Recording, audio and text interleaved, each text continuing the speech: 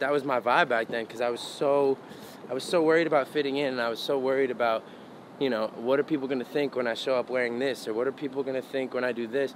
And I find that sometimes, like Jack J, like, he's super smart. Super smart people sometimes can be a little bit weird, you know what I'm saying? A lot of people didn't fully, like, believe in Jack and I when we came over to do music from social media, because they thought that we were just like these kids who would amass these followers. Sometimes it happens right in front of your eyes, and like it's tough to see, because you might like this person or even love this person that just wants something from you, you know? And it's so hard to think that they might just be using you when like you feel like you have a genuine relationship with them.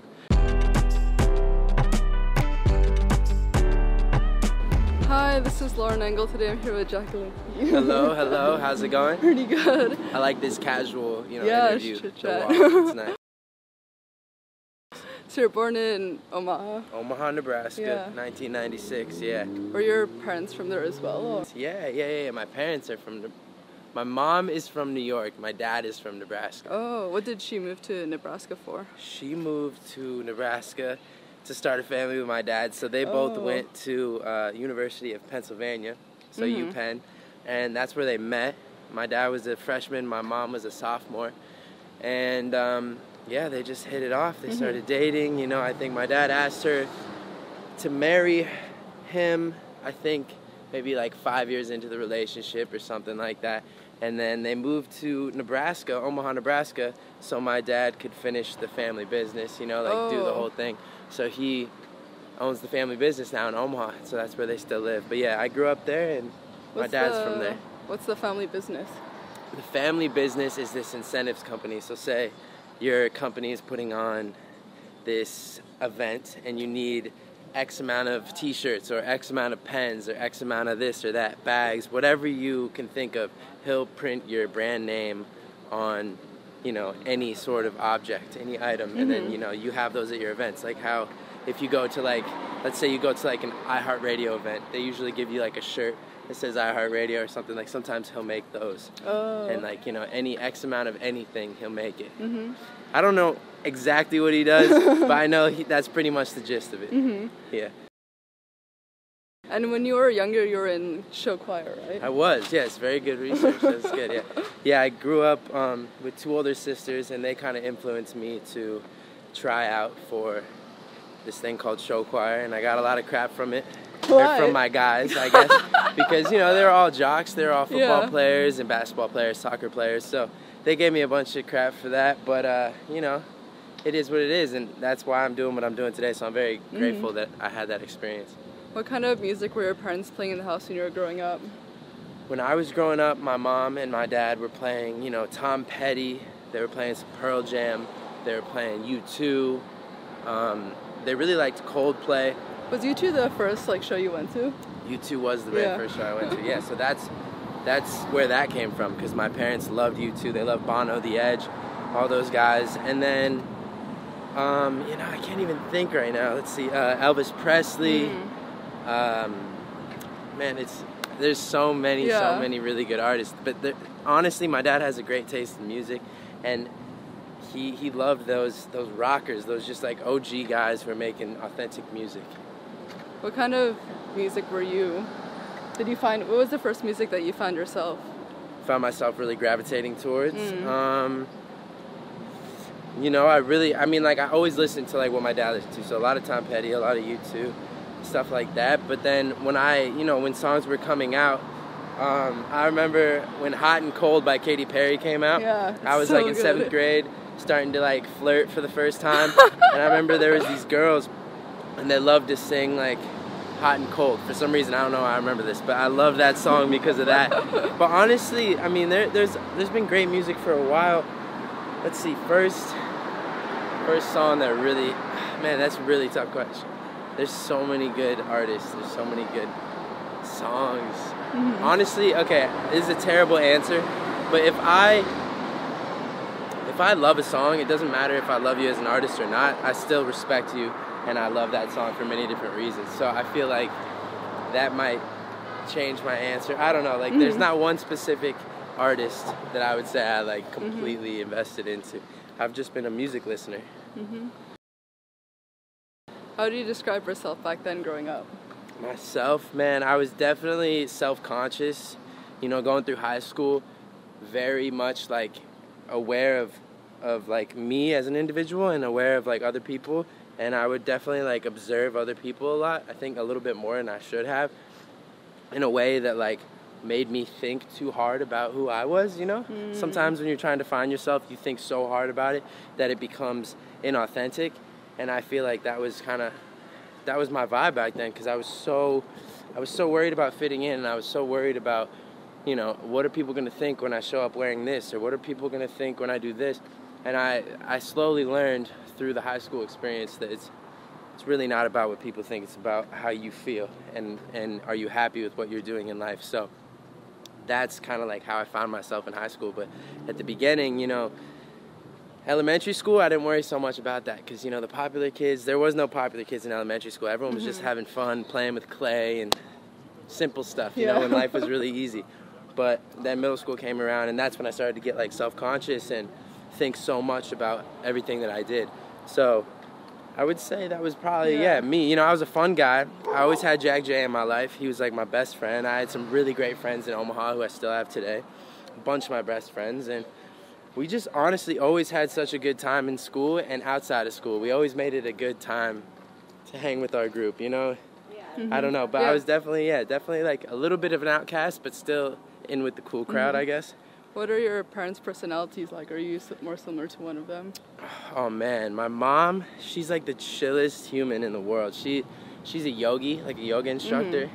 So she always tries to get me to meditate when I'm home, and to like, you know, do yoga with her all the time. And she's super chill. I have that side of me, of course, that I like to bring out as much as possible. And then I have my dad, who's obviously like, or not obvious because you may not know him, but he's a really, really cool guy. He's super smart. He was like 4th in his class, in his graduating class. So he's super smart. And I find that sometimes, like Jack J, like he's super smart. Super smart people sometimes can be a little bit weird, you know what I'm saying? So that's why I gravitate towards people like Jack and my dad, is because like I like people who are different, who are weird, you know, and have that spunk about them. They're a little goofy, but at the same time they're so intelligent. So that's why I like when people are super intelligent, because it gives them that edge, or not edge, but it's that uniqueness about them that I like. So yeah, my dad's, I definitely feel like I'm a little bit of both of my parents, which makes sense because like biologically that's what it is. But they've definitely influenced me in a lot of ways, and I would say, you know, of course I'm like my parents, but I grew up with my friends as well, so I'm very much like my friends. So it's kind of like an influence of all those. What were your favorite subjects? My favorite subject in school? Well, okay. Elementary school, I would have told you my favorite subject was recess. I did like school because it helped me socialize and become a person, like a real human who can talk to people. But I never really was invested in school until high school, which sounds crazy because there's like, I don't know, like 8 years of school before that. I was kind of just checked out. But that is really easy stuff. So when I got to high school, it got harder, and I learned what I really didn't like and what I really did like. I hated math. I just like wasn't a math guy. I was in the lower math, but I would always get like 100%. So I kind of cheated myself. I would purposely fail the test where you would get into a math class, so I could get into the easiest one, and then I would just ace the easiest like class, and it would help my GPA.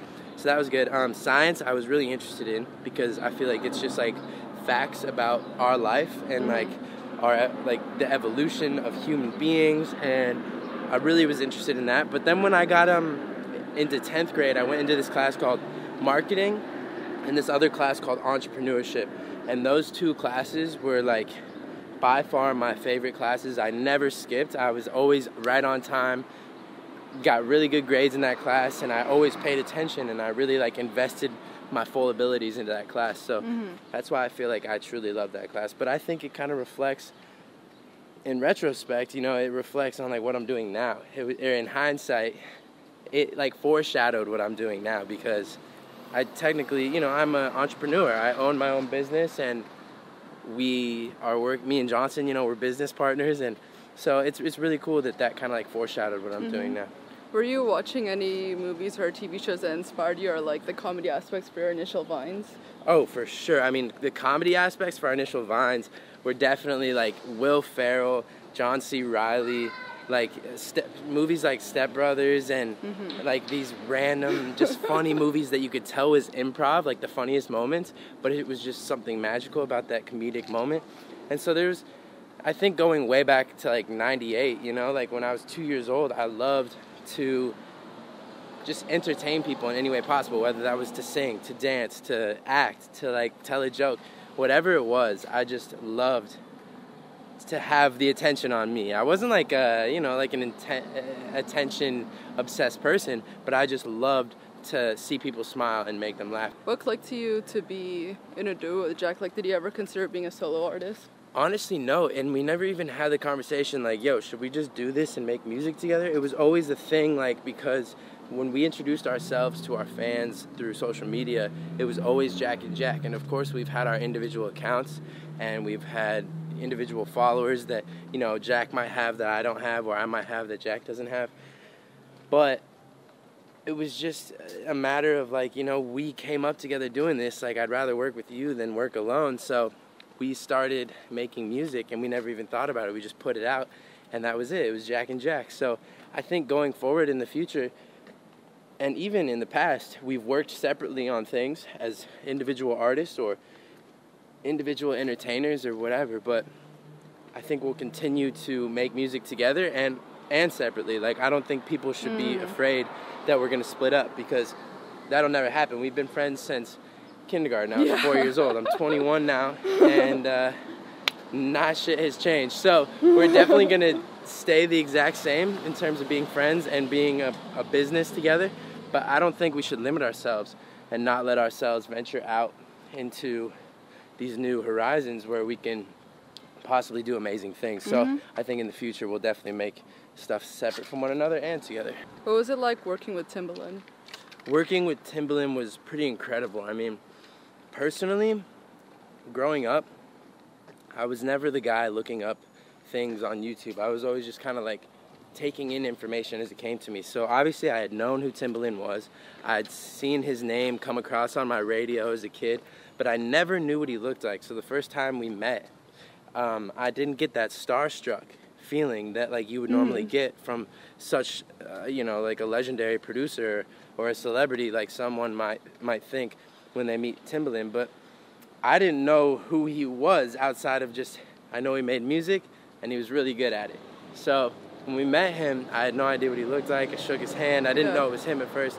And I think that helped the process because it didn't throw off the vibe at all. Neither Jack or I were starstruck in that moment. And Timbaland was just super, super accepting of our new artistry. And, like, you know, times have changed since he first started making music. So I think it was amazing because when we got together, he understood that we're not going to be doing the same stuff that people were doing in the studio 20 years ago. We innovate and we make new ways of creating music, you know, and I think he really respected that, and he found a way to work with us through that. And we had a great time in the studio, man. I mean, I can't tell you the number of days we spent. I think we went a full month where every day, I think it was 2 Mays ago. Yeah. Something like that. A really long time ago. About a year ago, probably. Not that long, actually. But, yeah, it was just amazing. We spent all of May together in the studio, and I've learned so much from him just over the years. And we work out at the exact same gym in LA. Oh. So we continue to see him. And he's just always telling us motivating things and trying to get us on the right track. So I really, really respect him. Did you have some mentor for music or people to ask about when you were going from transitioning from more of the Vine to doing music professionally? Man, a mentor for music. Honestly, I feel like a lot of people didn't fully believe in Jack and I when we came over to do music from social media, because they thought that we were just like these kids who had amassed these followers, and now they just want to make money, so they're going to put music out, which was completely not the case. Like, I know we talked about it earlier. I was in show choir. Johnson has been rapping since he was 3 feet tall, and which is only 2 years ago now, but still he's been rapping for no, I'm kidding. He's been rapping for 10 years now, so it's crazy to see. I guess like how we've evolved. But to answer your question, I don't think we've had like a mentor, so to speak. I just think that because we're a duo, we always have each other, and that allows us to, of course, like be freely creative. But when something is a little off or it doesn't feel right, like there's another one of us to kind of counteract it and work towards the solution and find a way to make everything as good as it can be. So I would say no, there's probably not a mentor that I would say specifically, just us two together. I asked this also to Sammy Wilk, but did you have difficulties with like trusting people at a young age, if they wanted to like, if they were like sketchy when you started to get into music or moving to LA? Yeah, definitely, because we moved out to LA 4 years ago, exactly 4 years ago, and we were pretty young. You know, I was 17 and Jack was 18, and we were very easily taking advantage. It would have been very easy to take advantage of us. Luckily, I think we had good heads on our shoulders, and we have great parents who support us through everything and kind of keep an eye on everything as well to make sure we're not, you know, getting screwed or anything. And so I would say yes, 100%. I was fearful that something bad might happen, someone might take advantage of us, but I was so young, and even though it was only 4 years ago, you mature a lot from 17 to 21, and I was so mentally youthful that I had not a worry in the world. I had just gotten to LA. I was fine. Like, everything in my life was going perfectly, so I really wasn't that scared of anything happening, and I didn't realize how true the things people would tell me before I came to LA are. You know, like, people are out to get you. There are snakes in the grass, and there are definitely people who want something that you have. If you have something that can be monetized or anything that's lucrative at all, people want a piece of it. And I didn't understand that at all. And sometimes it happens right in front of your eyes, and like it's tough to see because you might like this person or even love this person that just wants something from you, you know? And it's so hard to think that they might just be using you when like you feel like you have a genuine relationship with them. But then, of course, after time passes, you know, you realize sometimes these people that you love the most or that you feel like care about you as well don't actually care about you because they're just using you for something that you have. So that's something that you have to be very careful about in LA. I would say I was never really that scared. I was always just in the back of my mind about it, but now it's like, okay, we've seen a lot of crazy stuff out here, and I feel like we can now navigate very smoothly through any situation that we're in LA. But yeah, it's definitely, for anyone coming out here, I would definitely say just be careful, because if you're truly talented, people are going to want something from you.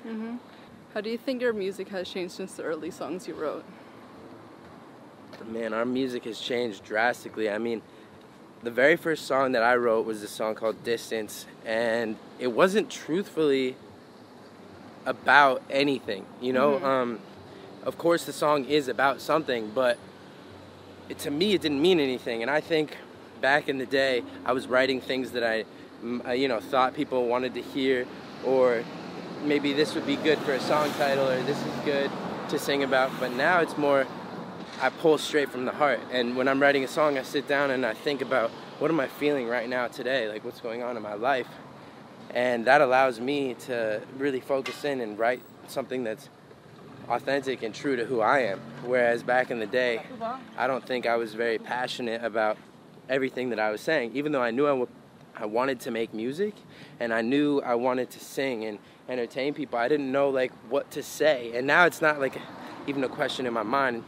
It's just, how do I feel? That's really the only question. So I feel like the biggest way that our music has changed is it's mature now, and there's true passion behind the lyrics that we're saying.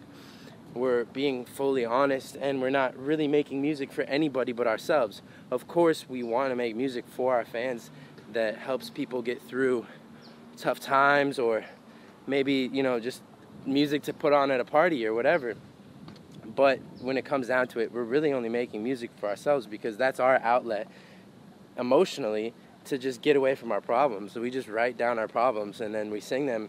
And when people also feel that way and relate to our own problems, it makes us feel good. And I feel like that's kind of the formula for an artist, is, as messed up as it sounds, like, it doesn't really do anything but make you feel better, you know? So it's like, it's kind of like this depressing, like, I guess, what do you call it? It's like it's a sad, like, way to think about it, but almost every artist that you hear on the radio is feeling something about something, which is obvious, but I'm saying, like, they just put their problems into a song hoping people feel the same way, but there's no guarantee. It's just like that's their release from the sorrow or the pain that they're feeling. And so I feel like the biggest way that our music has changed is the maturity and the way our tones have changed, our delivery. We're much more confident now than we ever were back then, because we were in high school when we were releasing our very first music, and we had to go to school the next day and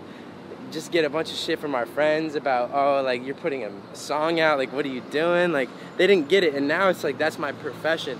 So people out here, they understand, you know? Like, I'm a singer, I'm in a group, but back in the day, I was holding back so much because I felt like I'm just a high school kid. I'm not like this pop star or anything, because, like, I'm surrounded by all these other high school kids who are telling me that you have to be a normal high school kid. Now I'm in LA where everyone's telling everybody you got to be the best version of yourself you can be, so I'm striving to be that person instead of trying to keep myself in this bubble in high school. So I think just letting loose and being free, for sure, has changed our music. What would you say have been your biggest challenges so far? Biggest challenges so far? Oh man, I mean, I think every day is a challenge, you know? Even if you love what you're doing, you got to get up and you got to continue to do it if you want to keep living the life that you're living. So every day is a challenge, you know? You got to motivate yourself to get up. Some days are easier, some days are harder, but I would say, man, my biggest challenge, I would just say that I've been, like, blessed, that I haven't had too many problems in my life, and I've had such supportive parents, such supportive family, such a supportive friend group, that nothing in my life, even my biggest problems, are that challenging to deal with, because I have so many great people around me to help me get through it. And I think that's the point of having family and friends, is to just make you feel good. And that's the point, because life doesn't last forever. You just have to make the most of every moment. So if you can figure out a way to just feel good all the time, that's the way to do it. Family and friends. Yeah. What does love mean to you? Love. I feel like I'm still figuring that out, for sure. But I think what love means to me, love just means that you will do anything in your power to keep, I don't even know how to say it. Love is, I mean, it's so tough, because I don't want to use other vocab words in like, love. While describing love. But love is just like, it encompasses all good feelings, you know? When you love someone or something, you will do anything to make sure that that thing or person stays safe. And you'll also do anything to make sure that that person or thing is happy and is in a good place mentally. But I guess if it's a thing, it doesn't have a mind. But regardless, I think it just means that you really care for this thing or this person, and you'll do anything for them. Yeah. Last question. What do you want to be remembered for? Man, what do I want to be remembered for? That's a lot of pressure. I just hope that one day, you know, when I'm gone and people live on, I just hope the people who knew me and knew my name will think good things, you know? That's all I can hope, is just positive energy associated with my name and my brand. I just want people to hear my music or see my work, and I want them to be inspired to positively impact the world, you know, and make good decisions in general, be nice to other people. That's really what it comes down to. Of course, I could say something like, you know, I want to be remembered for being the best singer. I want to be remembered for being like the best model or this or that. But like, that's all just titles and, you know, stuff that the human race has created. I really, really just want, no matter what kind of species or, you know, like, because in the future we have no idea. Someday we could share this planet with another high mind being, which sounds so trippy, but I'm getting way too deep. But I'm just saying, you know, I want people to just have positive energy, because the more positive energy, the less negative energy, and you know, the better the places we go. So yeah, I love that. I'm praying that that's where we're headed. Yeah, this is awesome. Thank you so much. Yeah, no, of course. Bye, guys.